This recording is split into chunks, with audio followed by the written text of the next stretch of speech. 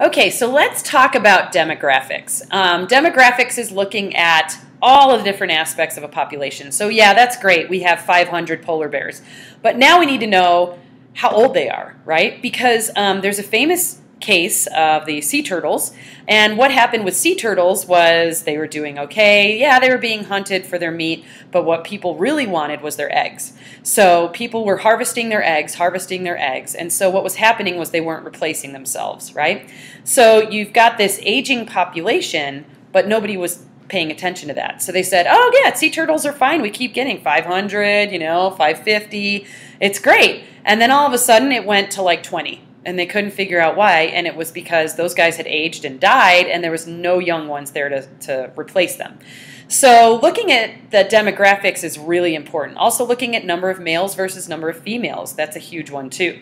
So life tables are going to be a table that you would make that would say there's this many individuals from the age 0 to 1 and this many individuals from 1 to 5 and that kind of thing. And that way you can kind of see what this population looks like, and from that you can actually start to go to a survivorship curve, and you can kind of figure that out, and I'll show you a picture of that in a second.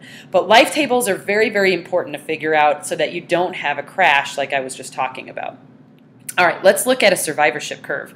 So this is a survivorship curve here, and what this is showing is the mortality rate at different ages, okay? So you can see that this is an oyster, this blue line here, this is a prairie dog, the black line, and this is humans here.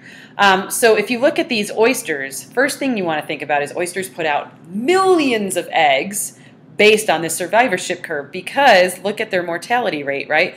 This is number of survivors over here, and you can see that not many survive from the egg stage, right? But if they get to a certain point in their lifespan, they actually have a much better rate of survival. So once they get old enough maybe to make a shell, then their chances of survival skyrocket, right? So that's going to be the type 3 survivorship curve. Then you have type 2. Type 2 is like, yeah, you have an even chance of dying or living your entire life, right? So that's how that's going to go. And then for us, we kind of have where early on we're pretty okay. And then once we get to about half of our lifespan, that's when we start to have a little bit of the dying off happening, right? So with oysters in the type 3, they have a very high mortality rate in the beginning of their lifespan, and they do better at the end. Type 2, pretty much 50-50 chance all the way. Type 1, pretty good chances in the beginning, and then the older you get, the less likely you are to survive, right? Sorry to break that to you. I know that's kind of sad.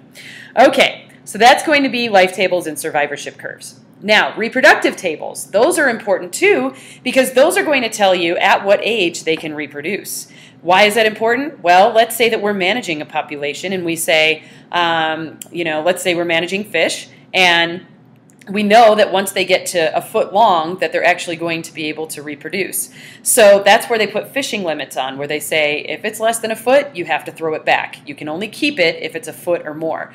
And what that means is that probably is an increased chance that they've actually been able to replace themselves before you kill them, right? That's kind of the idea behind that. Okay, so there's two types of reproductive strategies. There's Big Bang reproduction, known as semelparity, and repeated reproduction, which is iteroparity.